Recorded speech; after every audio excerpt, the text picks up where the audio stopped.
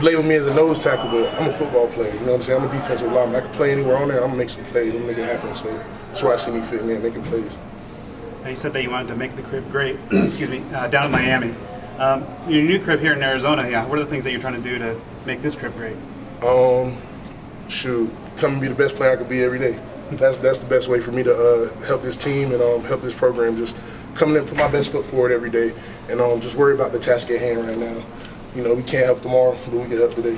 You know, with Coach Rodriguez, obviously a very detailed, technique-focused guy. What are the things that he's helped you on so far, and kind of getting to that next level? Working my eyes for sure. You know, I play, like I said, I like to make plays, so a lot of times I may catch my eyes in the backfield, you know what I'm saying? Whereas now I might I'm gonna lock in on that shoulder tip, boom, and then that's gonna take me to the play, you know what I'm saying? Certain things like that, definitely, I feel like Coach Rod has helped me with.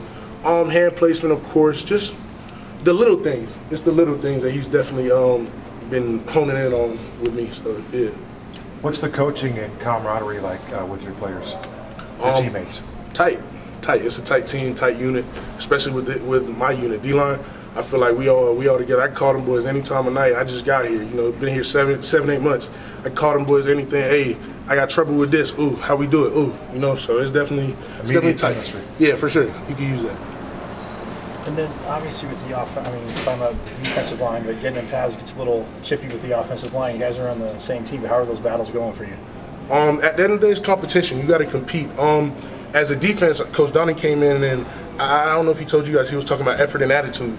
I told him you got to add the T, toughness. You got to eat, effort, attitude, toughness. So I feel like that's what we got to bring as a defense. Add that T to it. You know what I'm saying? Eat.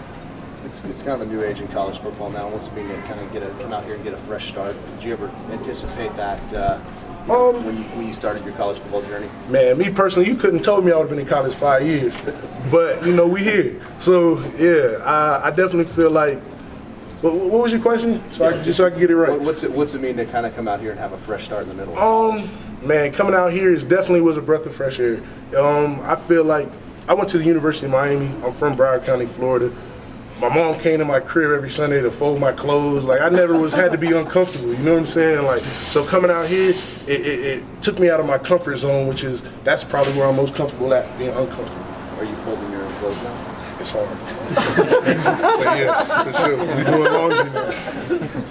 Being a Floridian, do you have some ties with Emory Jones and any relationship with him? You know, Emory from Atlanta, but I knew Emory from the high school circuit. We went to, you know, all the openings and all that type of stuff like that. So I know Emory for a couple of years now, for sure. Now he's one of yours. He's your guy now. Yeah, for sure. Did you ever sack him? No, I don't think I sacked Emory. I could have hit him a few times. You know, I ain't gonna hit my guy. You know, he's going to the Pac-12 championship. We can't hit dog. So yeah.